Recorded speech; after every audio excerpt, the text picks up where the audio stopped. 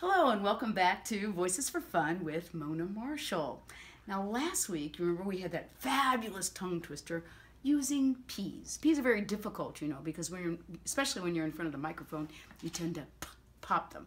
So we're going to try and soften the P's. First I'm going to do it as in a normal voice, my Wharton voice, and then we're going to do it in a Jimmy Stewart voice and see how much you can work to get that P sound out there. Here we go. So first we have pugnacious, see, I already popped. Pugnacious pink porpoises pose playfully, popping palatable peppery purple popcorn. Hopefully you will never, ever have to say a sentence like that, but it's great practice for the articulators. Now we're going to do it with the oral voice. Pugnacious pink porpoises pose playfully, popping palatable peppery purple popcorn.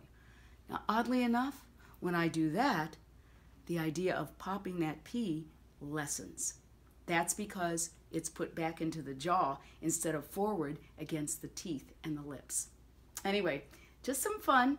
Practice, practice, practice, and see how good you can do with your P's. Bye for now.